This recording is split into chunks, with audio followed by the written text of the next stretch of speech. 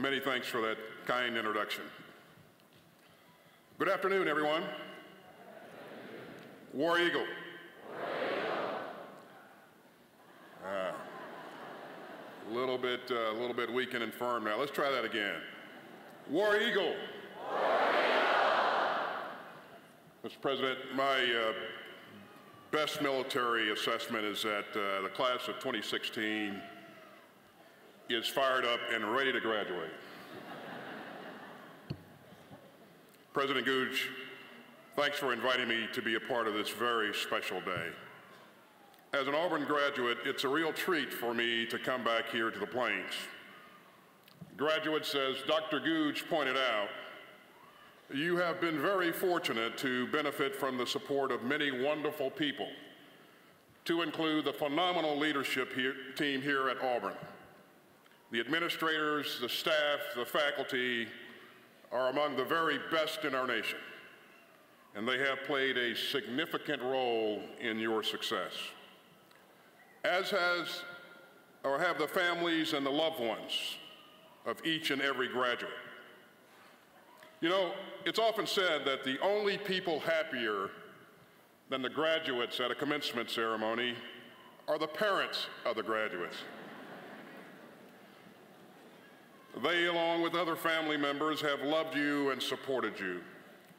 They've been among your biggest cheerleaders, and so today is their day too.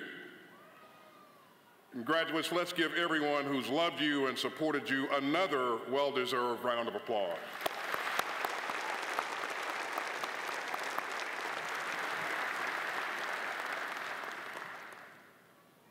And Dr. Gooch mentioned that it's Mother's Day, and graduates, I hope that all of you remember to wish your mothers a happy Mother's Day. Mothers are a tremendous gift, and they have an impact on our lives unlike any other person. So if you haven't wished your mom a happy Mother's Day, make sure that you do so. And to all the mothers in the audience, please accept my best wishes on this very, very special day. You know, I retired from the military last week after a career spent in uniform serving my country. And it wasn't easy to leave an organization that I love. I quickly learned after joining the Army as a brand new second lieutenant that I love being around soldiers and leading them. And I love being a part of a winning team. Now, most of you probably don't have plans to serve in the military, and that's okay, that's understandable. But I would point out the importance of serving others, and perhaps serving your country in some capacity during your lifetime. And you can do so in a number of ways. And in doing so, you will have a positive impact on the organizations that you're a part of in your communities and perhaps even the world. Dr. Martin Luther King Jr. once said, "Life's most persistent and urgent question is, what are you doing for others?" And I do believe that each of us should frequently ask ourselves this important question. And if the answer is that I could be doing more, well, then I encourage you to find ways to do more. You should always strive to make a difference through your actions. You know, while I was in the Army, I got up every day around 4:30 in the morning to start my daily routine. Of course, now I'm retired, and I can sleep as late as I want to. And yet I still find myself waking up at 4:30. And maybe there's a science whiz in the crowd that can tell me how to reset my circadian rhythm. But a lot of you also probably get up early and go for a run or go to the gym. And as students, you probably felt like you spent more time at the library or in the science lab or in the computer lab than you did in your own dorm rooms. And the self-discipline that behavior requires is highly commendable. And if you maintain that self-discipline going forward, it will pay dividends in your lives and in your careers. As the Greek philosopher Aristotle wrote, "We are what we repeatedly do." Excellence, then, is not an act, but a habit, end of quote. And so my first piece of advice to you, as a guy who spent a lot of years in the military, my advice to you is to be your own drill sergeant. Push yourselves, be disciplined, and be willing to work hard. And recognize that in order to be successful, you will need to master your craft, whatever that is. And you master your craft by being disciplined and by doing the necessary reps and sets. And I don't mean just the physical reps and sets, but just as important are those mental reps and sets. You know, as a military commander, I had the opportunity to play a key role in several seminal events over the past 13 plus years. Among them was the Iraq invasion in March of 2003. As the Assistant Division Commander for Maneuver for the 3rd Infantry Division, I helped to spearhead that invasion. And I would tell you that we did not win that fight in the record 22 days that it took for us to get from Kuwait to Baghdad. We won it in the weeks and months leading up to the start of the invasion. We trained day in and day out. And because our leaders and our troops were well trained and they were well equipped and physically and mentally ready, we entered that fight certain that we had the upper hand and that we would be successful. And we were successful. Of course, it wasn't enough that we had the best individual soldiers and sailors and airmen and Marines on the face of the earth, although we did. But what ultimately enabled our success was the fact that we had the very best team on earth. And I cannot emphasize enough how important that distinction is, ladies and gentlemen. The most successful people in life are not concerned simply with their own success. They are motivated by the organization's success and the accomplishment of the mission. And so my advice to you is, as you go forward, always seek to be a team player. Be willing to put your oar in the water and be willing to row hard, recognizing that in the end, you will be successful because the teams that you support are successful. Of course, one of the qualities that you will find common among great leaders and effective team players is humility.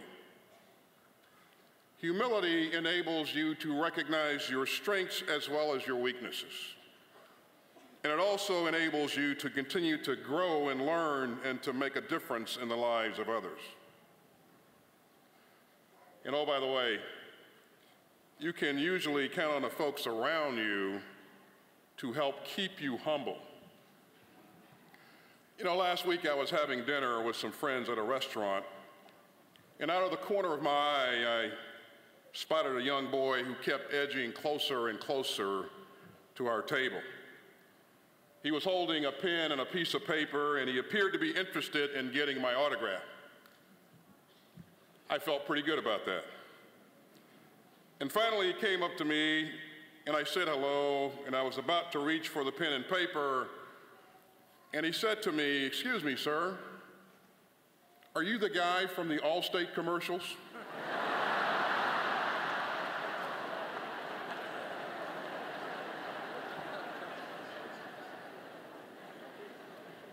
Surprised, I said, "Well, no, I'm General Lloyd Austin. I'm a 4-star general in the Army." And the boy looked at me visibly disappointed, and he said, "Oh, okay, sorry to bother you, sir," and he walked away. And as he did, my good friend who I was having dinner with laughed, and he said, "Hey, Lloyd, you know, for a minute, that young man thought you were somebody important."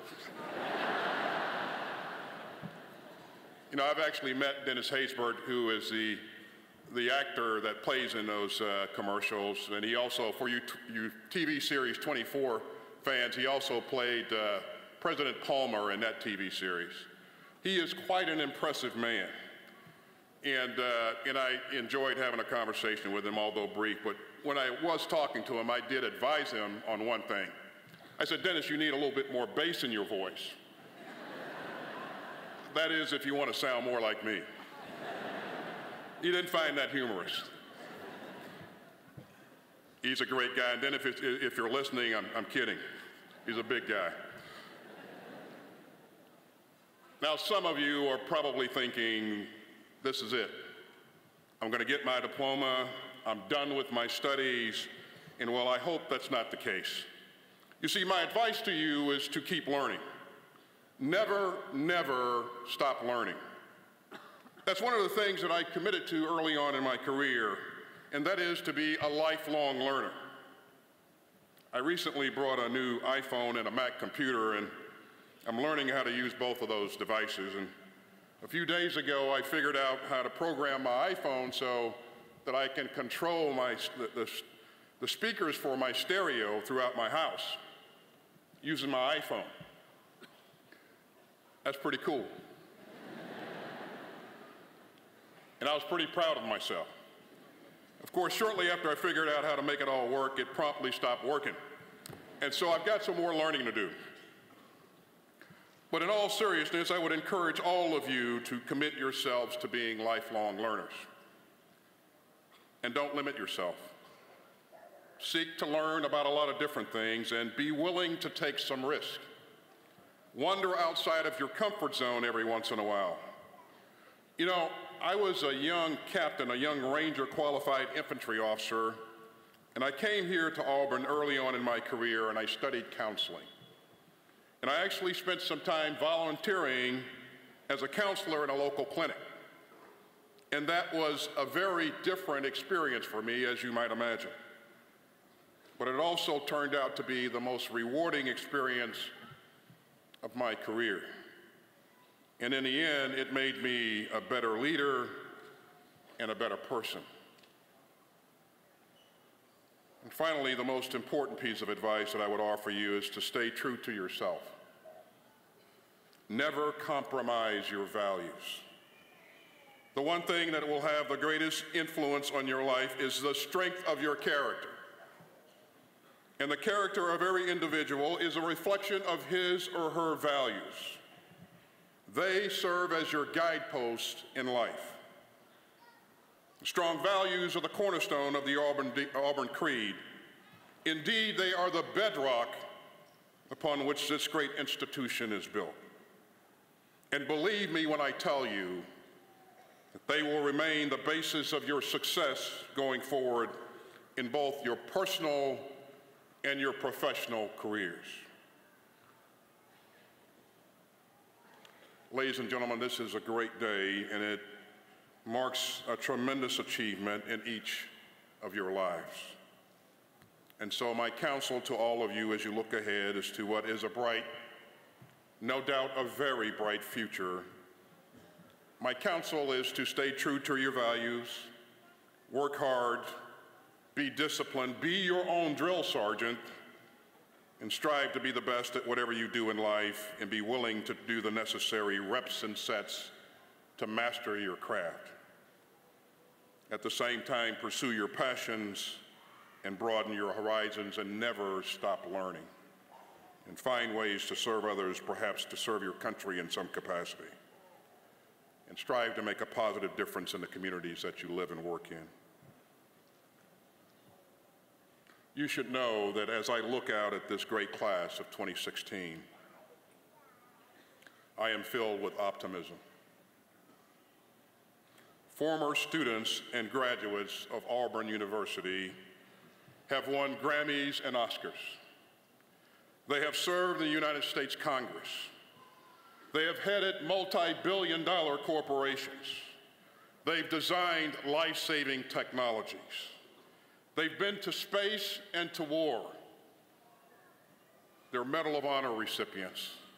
They've won the Super Bowl, the World Series, Olympic medals, Wimbledon, the Heisman Trophy, and the list goes on and on.